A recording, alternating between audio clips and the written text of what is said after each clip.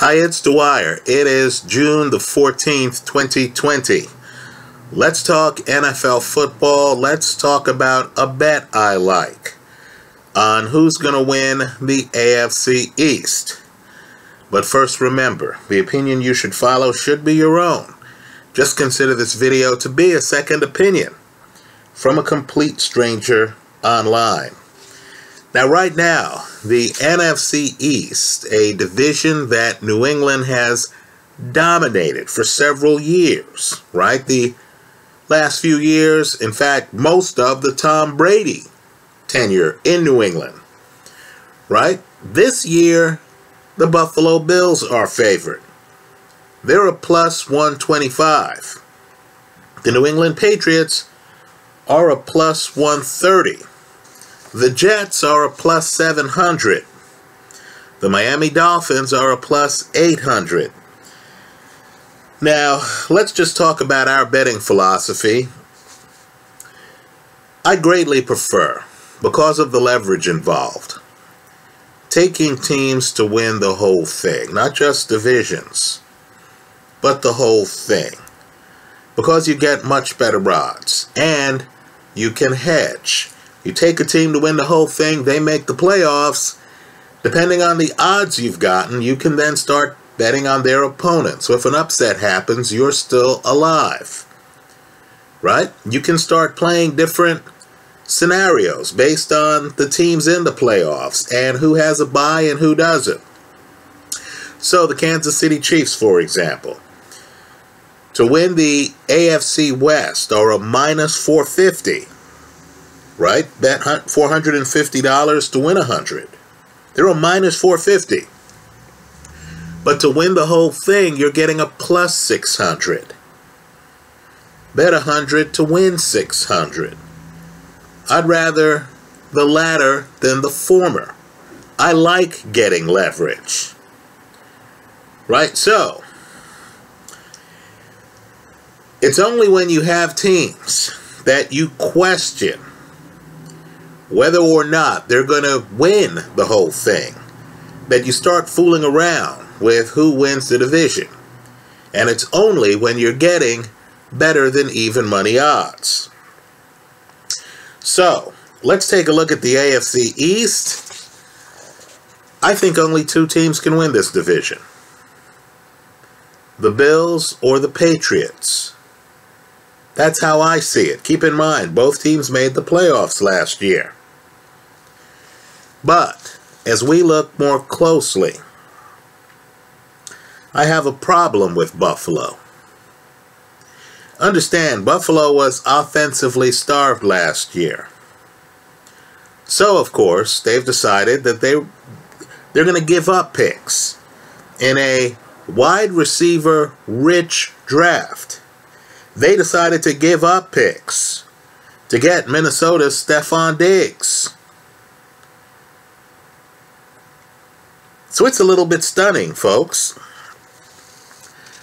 because understand what they gave up to get Stephon Diggs. They gave up a first, a fifth, and a sixth round pick this year. In addition, they gave up a fourth round pick next year to get Stephon Diggs. So this year, you don't have three young bodies who would have been on the team, right? You don't have the first round pick this year. And of course, next year, you're not going to have the fourth round pick. Stephon Diggs is a guy who wasn't happy on a loaded Minnesota Viking team. People need to think about this guy's personality. He was upset that Kirk Cousins wasn't throwing him the ball enough. Are you so sure that Josh Allen is an upgrade on Kirk Cousins? Understand, guys with difficult personalities in one setting, when they're better off than most, Weren't the Vikings one of the most talent-laden teams in the league? You had talent all over the place in Minnesota. Stefon Diggs wasn't happy there. Now he's joining a team that has a quarterback that has had some problems. Understand, Josh Allen was 27th in passing yards last year. 27th. The knock on Josh Allen is that he's inaccurate. He tries to throw the ball to you, he just can't find you with the football. So, as I look at Stefon Diggs moving to a new team, he's somehow going to fit in with a young quarterback who at times has a problem finding wide receivers. And this is the year after Stefon Diggs complained about Kirk Cousins not finding wide receivers. I'm surprised that this situation is getting the shortest odds from casinos. The Bills right now are mild favorites to win the AFC East. Should they be? I think not. I know a lot of people are nervous. Tom Brady, 43-year-old Tom Brady, has moved on to Tampa Bay. But understand, defensively, according to footballoutsiders.com and their DVOA analysis, defensively, Bill Belichick had the best defense in the National Football League last year. Right? The Patriots were the best. Stephon Gilmore is that rare shutdown corner. Put differently, the Patriot defense last year, according to Pro Football Outsiders, was ranked higher than Buffalo's defense. Let's go further. The Patriot offense last year was ranked higher than Buffalo's offense. Dare I say, too, in this league, I'm going to rank Bill Belichick, a guy who's been to more Super Bowls himself than most teams in their entire history, over Buffalo's head coach, as gifted as he is. So, let me just point out, too, in terms of total DVOA, understand that Pro Football Outsiders only has one team as having done better than the Patriots last year statistically. And that's the 1 seed in the AFC from last year, the Baltimore Ravens. Understand how good the Patriots were, and we forget the Patriots won 12 games last year. Right? They won 12 games last year. Even counting the loss in the playoffs, they ended the season 12-5. Understand, Football Outsiders has the Patriots last year finishing with a better statistical profile than the Kansas City Chiefs, who they rank 3rd. Then the New Orleans Saints, who they ranked 4th. Then the San Francisco 49ers, who finished 5th. In other words, you have a great coach with a great defense. Now, Jarrett Stidham has a stronger arm than Tom Brady. Understand, Belichick will be able to throw a deep ball this year with Jarrett Stidham that he couldn't throw last year with Tom Brady. I can tell you that Jarrett Stidham put up great numbers. Look it up. In last year's preseason, he looked better than the quarterbacks drafted ahead of him in last year's preseason. This is a rising talent coming out of high school.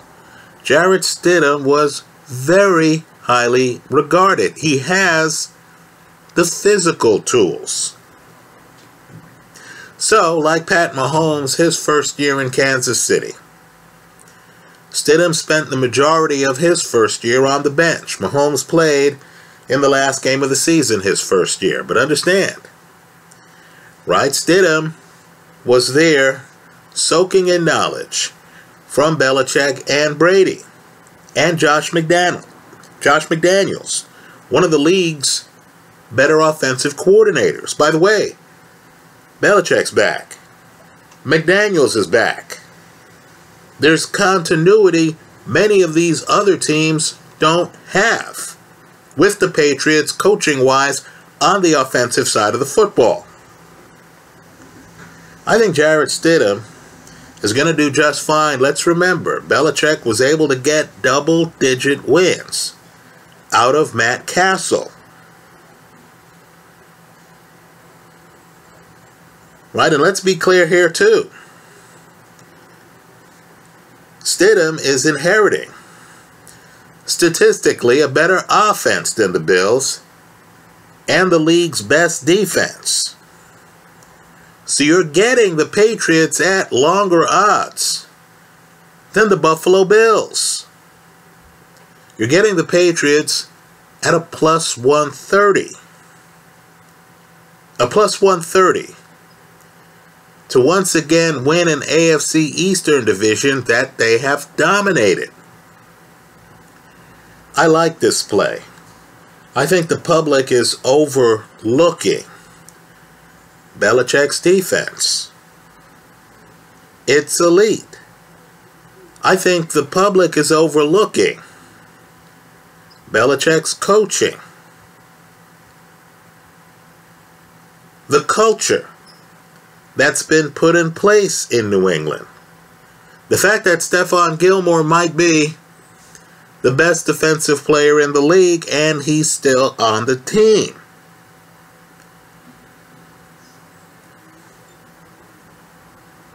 I like the Patriots to win the AFC East at the plus 130. You're getting a 12-win team from last year, and you're getting them at better than even money just to win the division. Contrast that with the Chiefs, where you have to pay a minus 450 just to have them to win their division. Right? And that's with guys like Phillip Rivers having left the division. Right here, the chief adversary for the Patriots are the Bills with Josh Allen. Right? A quarterback who finished in the bottom quarter passing yards of all quarterbacks last year. Right? Maybe Stephon Diggs will be on his best behavior. It's a change for Stephon Diggs. When volatile personalities enter the locker room, sometimes they light a fire under the other guys. Sometimes they burn down the whole place. I like the Patriots. I consider this to be one of the better plays, just given the pedigree, given the experience this team has, the expectation this team has of winning the AFC East. The defense is still there. Right? The young quarterback, when he played in the preseason last year, looked like he might be elite. The playbook is going to consist of more than crossing patterns to Julian Edelman. Right now, the Patriots will have an opportunity to stretch the field.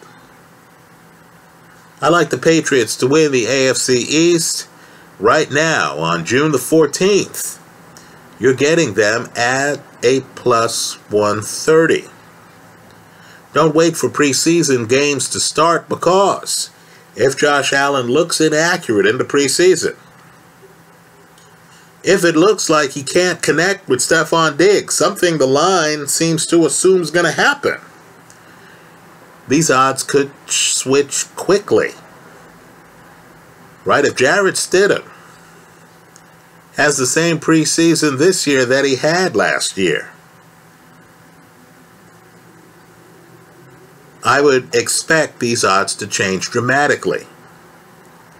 So I like the Patriots right here, a plus 130 to win the AFC East. Let me hear from you.